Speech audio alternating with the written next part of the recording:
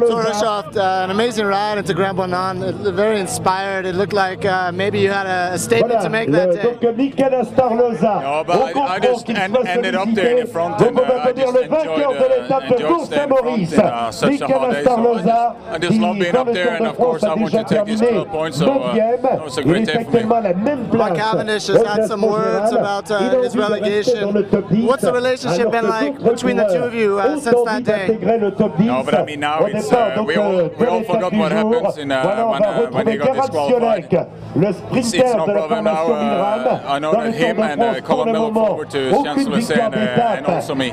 But Thor, the green jersey battle rages on. It looks like you have a strong hold. Obviously, you would have loved to have taken the stage win. Tell us a little bit about those final kilometers and the way it all set up for you. Yeah, again, Team Columbia did a great job for Cavendish, and I was on his wheel when he started the sprint. I lost a few meters further, but I came back, and I was happy with my sprint, but I missed a bit to win it. So, but I'm there, and I only lost 5 points for green jersey, so I'm happy with my day. With the time trial, difficult time trial yesterday, and Mont Ventoux tomorrow, were you surprised it's such a difficult day out there today? Yeah, I was actually, but also I thought it, but I thought maybe it took a long time before the breakaway went, and then we rode easy. But I think today was almost the hardest day so far in Tour de France. So yeah, today I'm really tired.